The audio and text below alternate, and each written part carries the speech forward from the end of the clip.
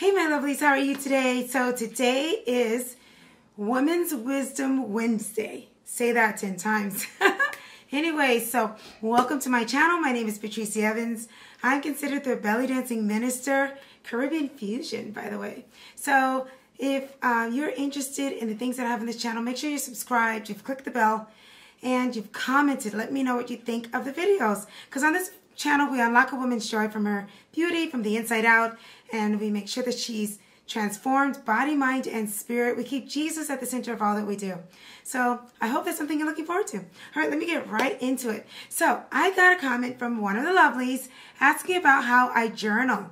So I thought that was a wonderful, wonderful question because I've been journaling most of my life. I love to journal.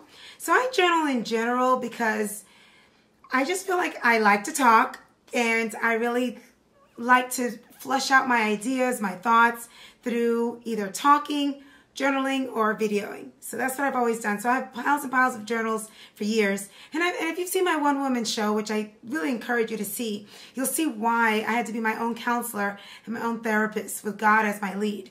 So that's one of the ways I did that throughout the year. So it was my way of getting things off my chest and sorting things out. Sometimes I would sleep better if I just get it out.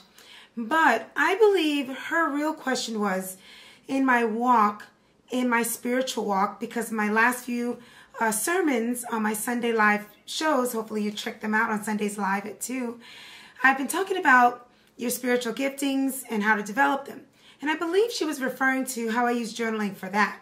So what I'd like to share with you today is how I've been doing it lately. All right? So we can always talk about journaling in general, but today I want to tell you how do I journal as part of my spiritual walk. So first of all, I just want to tell you the history where I am in the Lord. So if you're brand new to my channel, basically I'm a minister, so I'm definitely eating meat. They say drinking milk is like a baby Christian and that you need to grow to eat meat and be, more able to help others grow and to be at a place where you can actually bless many with your gifting, or you can have an office in the body of Christ, like a preacher, an evangelist, or one of those things. So that's where you've definitely a matured Christian. You're very mature in your faith. So I would consider myself a mature Christian in that sense. And what I've decided is I am sold out. I'm what they've been calling sold out, where I've given my whole life to the Lord. So you can receive Jesus as your Savior in one day, and then you can just still be kind of like fumbling through, renewing your mind. And at one point, you completely give everything to the Lord, and you just surrender everything. So at a point in my life, I basically hit a rock bottom where I said, Lord, I'm giving you my whole life, whatever you want. But when I did that, then I started to hear him even more. I've been hearing God mostly in my life, but once that happened, I actually started obeying more and hearing him more. And the more I obeyed and the more I spent time listening, the more he spoke to me. And so he said specific things that I needed to do with my life. For example, he told me to do a dance fitness program, and that's Saka. If you've known that, that's how this YouTube channel started, with my dance fitness program. It's still going on, but it's online right now. But that was a big thing, and that was one of the biggest things that I did when I sold out for the Lord. So when you sold out for the Lord, you're like walking in the Spirit, meaning you're listening to the Lord day by day, minute by minute, and when he says to do it, you're doing it. And so this is going on so much in my life, all day, all the time, small things and big things, that at one point I needed to start writing some of these things down. So after I started the first journey with Saka, I started to get more things that he was telling me to do, and ministry, the Joy Party TV, and the belly dancing, and all these big things, and it just started compounding on itself. So then it started to get to a place where I didn't want to forget what God told me. So there were big ones that I can keep in my head, but then there were other things that he was telling me as I was praying. So I began to start a journal. So, last year this was my journal, and this year I wanted to finish this one first before I used my newer one. But I actually have a journal available on my AyurvedaCurls.com site, and it is a beautiful Joy Party TV journal. So I hope that you get it. I'll definitely put a picture up here on the screen so you can see what it looks like.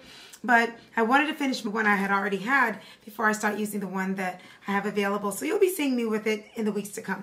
But anyway, all right, so let me just share with you the question before I go any further so I can make sure I'm answering it. All right, so Empowered Afua, how are you doing today?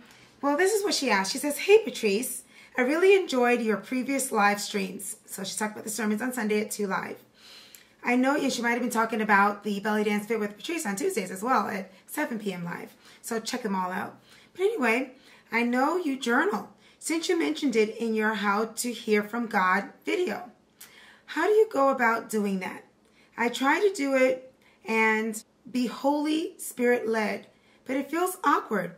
If you have any tips to pass on, I'd be grateful to hear about them. Thanks in advance, and God bless you always, in a beautiful yellow heart.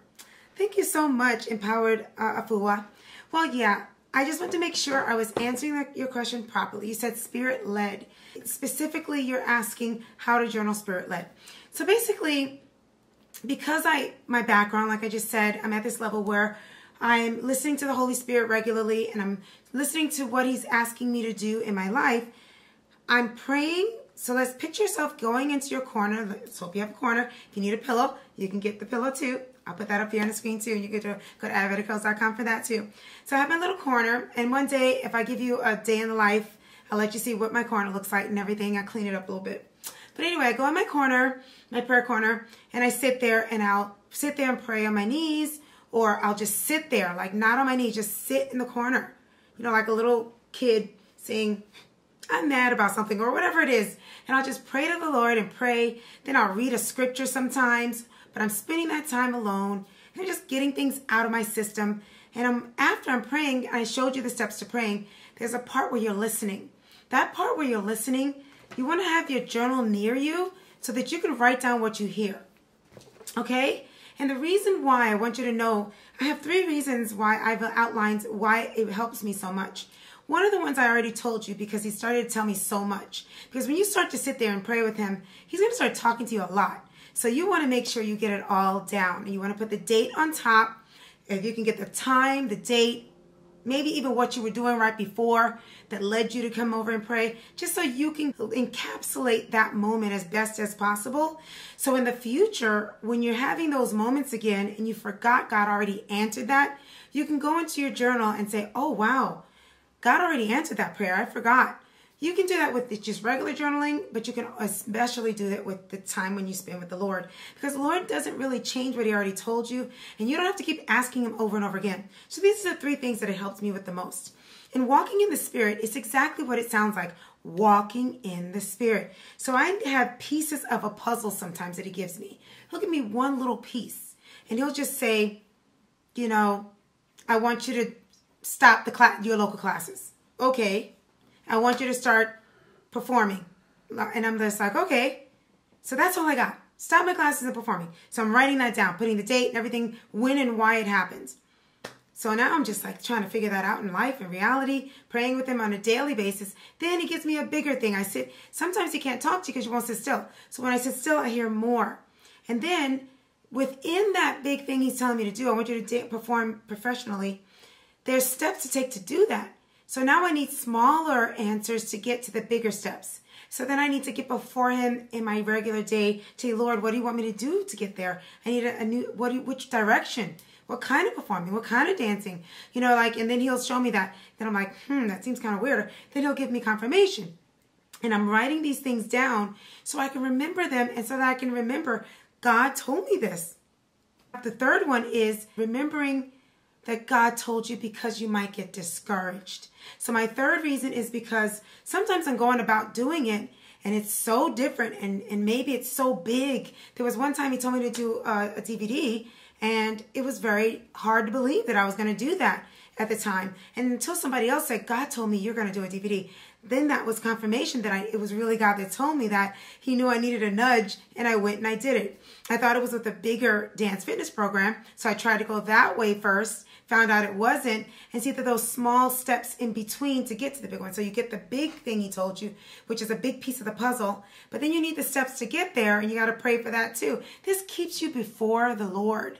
And when you stay before the Lord, you're going to hear him, but you got to remember so much. So I filled this whole book up and I filled, you know, so many books up of all the things, especially this one. This is when I really got into it more. It was like end of 2019 and all of 2020 is when I started to hear so much that I had to write them down. So it turns into a conversation with the Lord more. So remember, those are the 3 things. He'll give you big pieces, which will probably be where you're going to be, the bigger picture. But to get from where you are to there, so that you need to write down. It's very important you write it down. So you can say, I didn't dream this. This really happened. So when you get those confirmations, you'll be like, wow, I have proof. God told me that on Tuesday at whatever time. And look what happened. You know what I mean? You have proof that for yourself so you can believe. And the more you see confirmation, the more you're going to believe, and it's going to grow your faith and your walk with the Lord. But then you'll start praying for the pieces, and you'll put that in there too. God told me that I need to do this kind of dancing, so I need to take these classes with this person. So you're writing down, God told me to take with these people, with this person. And you just write it down, you know. Sometimes you might even be wrong. Maybe it's you wanting that class. So you need to put a question mark if you're not 100% sure. So this is your way of growing. And so those are step by step. And again, the third one is when you're really feeling discouraged along your way and you feel like maybe God didn't really tell me that, go back to your journal, read it, and that will encourage you to believe again and to have faith and pray over it. And he'll probably tell you again. He doesn't change what he said.